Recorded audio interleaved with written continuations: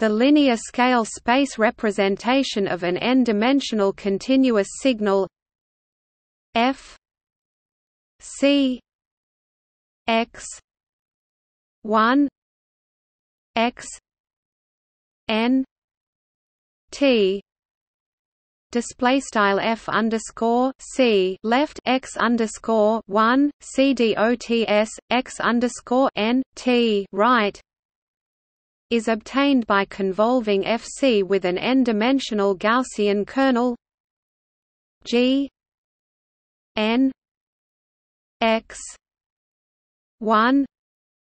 x n t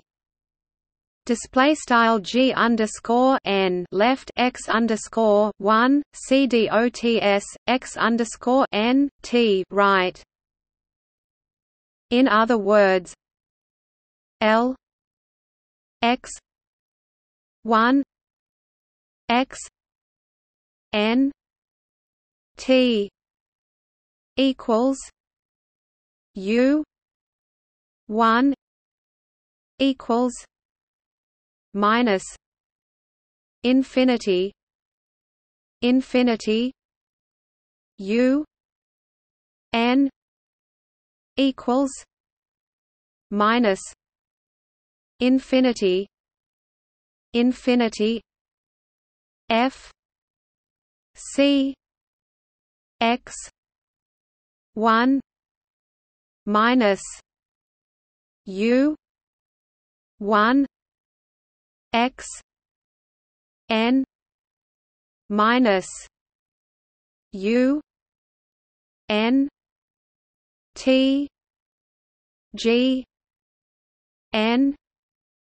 u 1 u n t d u 1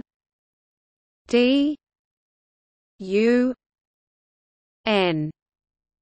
display style L left x underscore 1 c dots x underscore n t right equals int underscore u underscore 1 equals inf t caret inf t c dots int underscore u underscore n equals inf t caret inf t f underscore c left x underscore 1 u underscore 1 c dots x underscore n u underscore n t right c dot underscore n left u underscore 1 c dots u underscore n t right do underscore 1 c dots do underscore n. However, for implementation, this definition is impractical, since it is continuous. When applying the scale space concept to a discrete signal fd, different approaches can be taken. This article is a brief summary of some of the most frequently used methods.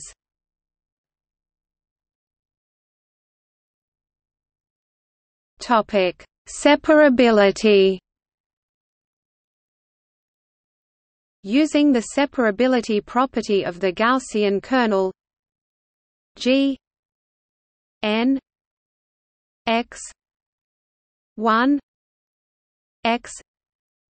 n t equals G x 1 t G x n t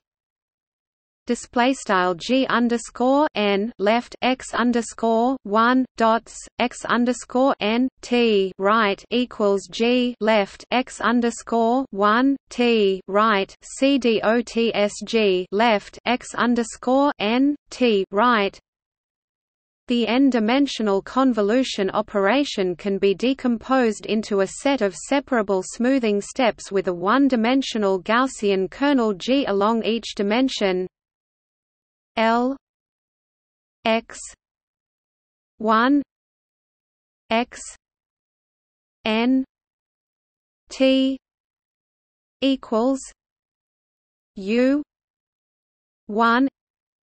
equals minus infinity u n equals minus infinity f c x 1 minus u 1 x n minus u n t g u 1 t d u 1 g u n t d u n display style L x underscore 1 C dots x underscore n t equals int underscore u underscore 1 equals inf t caret inf t C dots int underscore u underscore n equals inf t caret inf t f underscore c x underscore 1 u underscore 1 C dots x underscore n u underscore n t g u underscore 1 t do underscore 1 c dotsg u underscore n t do underscore n, where g x t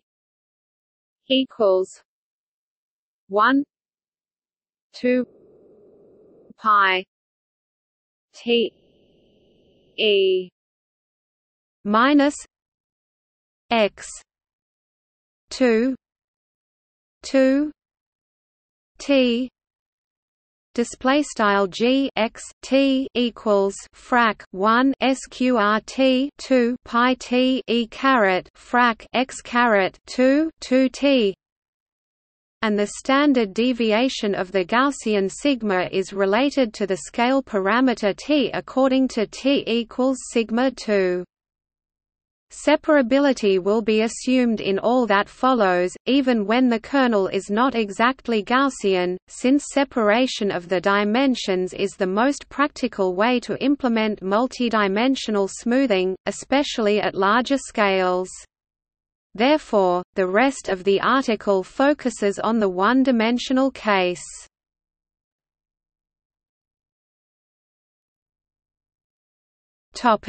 The sampled Gaussian kernel. When implementing the one-dimensional smoothing step in practice, the presumably simplest approach is to convolve the discrete signal fd with a sampled Gaussian kernel L x t equals n equals minus infinity f x minus n g n t display style L x t equals sum underscore n equals inf t caret inf t f x n g n t, where g n t equals 1 2 pi t e minus n 2 t display style g n t equals frac 1 sqrt 2 pi t e caret frac n caret 2 t, with t equals sigma 2, which in turn is truncated at the ends to give a filter with finite impulse response L x t equals n equals minus m m f x minus n g n t display style l x t equals sum underscore n equals m caret m f x n g n t for m chosen sufficiently large Sierra function such that 2m infinity g u t du equals 2m t infinity g v 1 dv epsilon. Display style 2 int underscore m caret inf t g u t do equals 2 int underscore frac m sqrt t caret inf t g v 1 dv. A common choice is to set m to a constant c times the standard deviation of the Gaussian kernel m equals c sigma plus 1 equals ct plus 1. Display style m equals c sigma plus 1 equals c sqrt t plus 1, where c is often chosen somewhere between 3 and 6. Using the sampled Gaussian kernel can, however, lead to implementation problems, in particular when computing higher-order derivatives at finer scales by applying sampled derivatives of Gaussian kernels. When accuracy and robustness are primary design criteria, alternative implementation approaches should therefore be considered. For small values of epsilon 10⁻⁶ to 10⁻8, the errors introduced by truncating the Gaussian are usually negligible.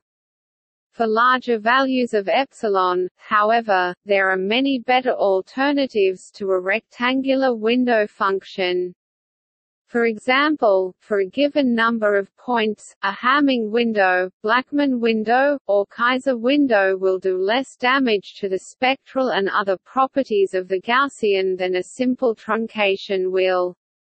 Notwithstanding this, since the Gaussian kernel decreases rapidly at the tails, the main recommendation is still to use a sufficiently small value of epsilon such that the truncation effects are no longer important.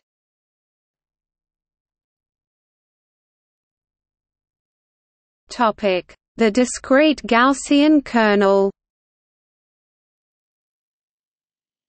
A more refined approach is to convolve the original signal by the discrete Gaussian kernel T n T L x T equals n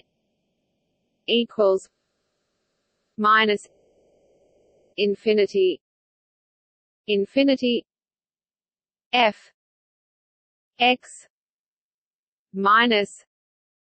n t n t display style L x t equals sum underscore n equals inf t caret inf t f x n t n t, where t n t equals e minus T I N T display style T N T equals E caret T I underscore N T and I N T display style I underscore N T denotes the modified Bessel functions of integer order n. This is the discrete counterpart of the continuous Gaussian in that it is the solution to the discrete diffusion equation, discrete space, continuous time, just as the continuous Gaussian is the solution to the continuous diffusion equation. This filter can be truncated in the spatial domain as for the sampled Gaussian L x t equals n equals minus m m f x minus n t n t display style L x t equals sum underscore n equals m caret m f x n t n t, or can be implemented in the Fourier domain using a closed-form expression for its discrete time Fourier transform t caret theta t equals n equals minus infinity infinity t n t e minus I theta n equals e t cos theta minus 1. Display style wide hat t theta t equals sum underscore n equals inf t caret inf t t n t e caret I theta n equals e caret t cos theta minus 1. With this frequency domain approach, the scale space properties transfer exactly to the discrete domain, or with excellent approximation using periodic extension and a suitably long discrete Fourier transform to approximate the discrete time Fourier transform of the signal being smoothed. Moreover, higher-order derivative approximations can be computed in a straightforward manner, and preserving scale space properties by applying small support central difference operators to the discrete scale space representation. As with the sampled Gaussian, a plane truncation of the infinite impulse response will in most cases be a sufficient approximation for small values of epsilon, while for larger values of epsilon it is better to use either a decomposition of the discrete Gaussian into a cascade of generalized binomial filters, or alternatively to construct a finite approximate kernel by multiplying by a window function. If epsilon has been chosen too large such that effects of the truncation error begin to appear, for example as spurious extrema or spurious responses to higher-order derivative operators, then the options are to decrease the value of epsilon such that a larger finite kernel is used, with cutoff where the support is very small, or to use a tapered window. Recursive filters. Since computational efficiency is often important, low-order recursive filters are often used for scale space smoothing.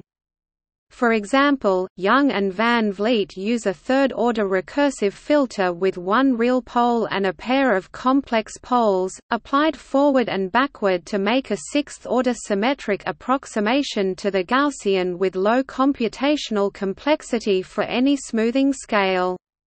By relaxing a few of the axioms, Lindeberg concluded that good smoothing filters would be normalized Polier frequency sequences, a family of discrete kernels that includes all filters with real poles at O1, as well as with real zeros at Z to match the transfer function curvature at zero frequency of the discrete Gaussian, which ensures an approximate semi-group property of additive T, 2 poles at Z equals 1 plus 2t minus 1 plus 2t 2 minus 1 display style Z equals 1 plus frac 2 t sqrt left 1 plus frac 2 t right caret 2 minus 1 can be applied forward and backwards for symmetry and stability. This filter is the simplest implementation of a normalized Polier frequency sequence kernel that works for any smoothing scale, but it is not as excellent an approximation to the Gaussian as Young and Van Vliet's filter, which is not normalized Polier frequency sequence, due to its complex poles. The transfer function H1 of a symmetric pole-pair recursive filter is closely related to the discrete time Fourier transform of the discrete Gaussian kernel via first-order approximation of the exponential T caret theta T equals 1 E T 1 minus cos theta approximately equals 1 plus T 1 minus cos theta equals H 1 theta T display style wide hat T theta T equals frac 1 E caret T 1 cos theta approx frac 1 plus T 1 cos theta equals H underscore 1 theta T, where the T parameter here is related to the stable pole position Z equals P via T equals 2 P 1 minus P 2 display style T equals frac 2 P 1 P caret 2. Furthermore, such filters with n pairs of poles, such as the two-pole pairs illustrated in this section, are an even better approximation to the exponential 1 plus T n 1 minus cos theta n equals H n theta T display style frac 1 left 1 plus frac T n 1 cos theta right caret n equals H underscore n theta T, where the stable pole positions are adjusted by solving T n equals 2 P 1 minus P 2 display style frac T n equals frac 2 P 1 P caret 2. The impulse responses of these filters are not very close to Gaussian unless more than two pole pairs are used. However, even with only one or two pole pairs per scale, a signal successively smoothed at increasing scales will be very close to a Gaussian smooth signal. The semi-group property is poorly approximated when too few pole pairs are used. Scale space axioms that are still satisfied by these filters are linearity, shift invariance, integer shifts, non-creation of local extrema, zero crossings in one dimension, non-enhancement of local extrema in any number of dimensions, positivity, normalization. The following are only approximately satisfied, the approximation being better for larger numbers of pole pairs. Existence of an infinitesimal generator A, the infinitesimal generator of the discrete Gaussian, or a filter approximating it, approximately maps a recursive filter response to one of infinitesimally larger T. The semi-group structure with the associated cascade smoothing property. This property is approximated by considering kernels to be equivalent when they have the same T value, even if they are not quite equal. Rotational symmetry. Scale invariance. This recursive filter method and variations to compute both the Gaussian smoothing as well as Gaussian derivatives has been described by several authors. Tan et al. Have analyzed and compared some of these approaches, and have pointed out that the Young and Van Vliet filters are a cascade multiplication of forward and backward filters, while the Dirichlet and the Jin et al. Filters are sums of forward and backward filters. At fine scales, the recursive filtering approach as well as other separable approaches are not guaranteed to give the best possible approximation to rotational symmetry, so non-separable implementations for 2D images may be considered as an alternative. When computing several derivatives in the n-jet simultaneously, discrete scale space smoothing with the discrete analog of the Gaussian kernel, or with a recursive filter approximation, followed by small support difference operators, may be both faster and more accurate than computing recursive approximations of each derivative operator. Finite-impulse-response smoothers for small scales. A low-order FIR filter may be a better smoothing filter than a recursive filter.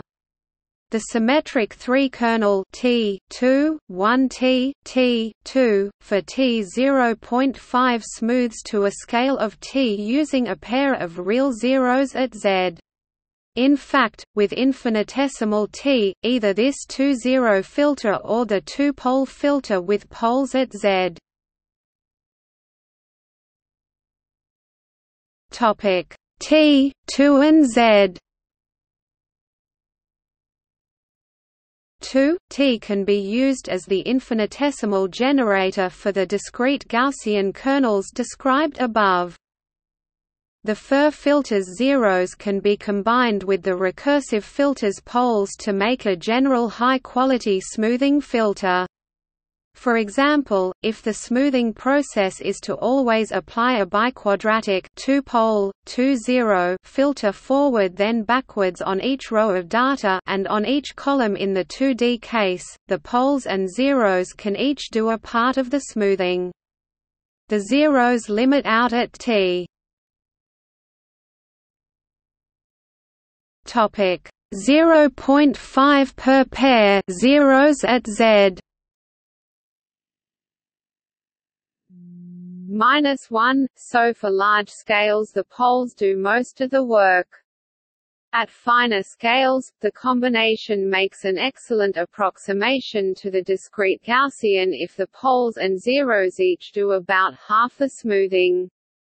The t-values for each portion of the smoothing poles, zeros, forward and backward multiple applications, etc. are additive, in accordance with the approximate semi-group property.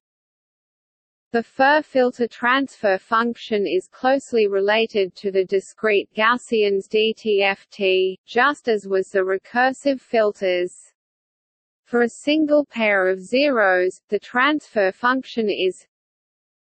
T caret theta T equals E minus T 1 minus cos theta approximately equals 1 minus T 1 minus cos theta equals F 1 theta T display style wide hat T theta T equals E caret T 1 cos theta approx 1 T 1 cos theta equals F underscore 1 theta T, where the T parameter here is related to the zero position Z equals Z via T equals minus 2 Z 1 minus Z 2 display style T equals frac 2 Z 1 Z caret 2 and we require t0.5 to keep the transfer function non-negative. Furthermore, such filters with n pairs of zeros, are an even better approximation to the exponential and extend to higher values of t 1 minus t n 1 minus cos theta n equals f n theta t display style left 1 frac t n 1 cos theta right caret n equals f underscore n theta t, where the stable zero positions are adjusted by solving t n equals minus 2 z 1 minus z 2. Display style frac t n equals frac 2 z 1 z caret 2. These Fur and pole zero filters are valid scale space kernels, satisfying the same axioms as the all-pole recursive filters.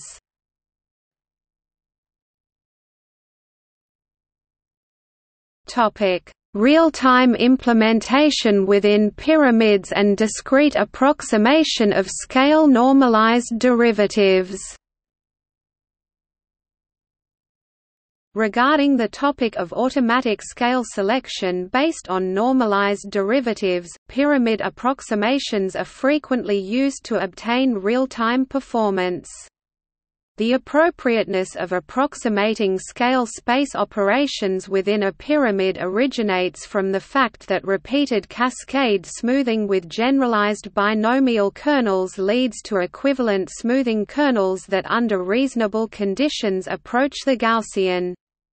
Furthermore, the binomial kernels, or more generally the class of generalized binomial kernels, can be shown to constitute the unique class of finite support kernels that guarantee non-creation of local extrema or zero crossings with increasing scale. See the article on multi-scale approaches for details. Special care may, however, need to be taken to avoid discretization artifacts.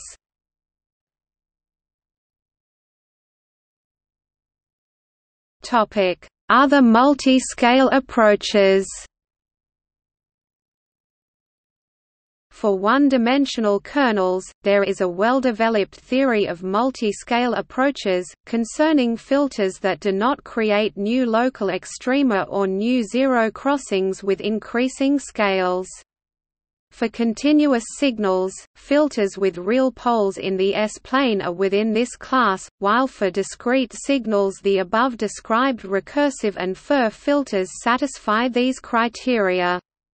Combined with the strict requirement of a continuous semi-group structure, the continuous Gaussian and the discrete Gaussian constitute the unique choice for continuous and discrete signals. There are many other multi-scale signal processing, image processing and data compression techniques, using wavelets and a variety of other kernels, that do not exploit or require the same requirements as scale space descriptions do, that is, they do not depend on a coarser scale not generating a new extremum that was not present at a finer scale in 1D or non-enhancement of local extrema between adjacent scale levels in any number of dimensions.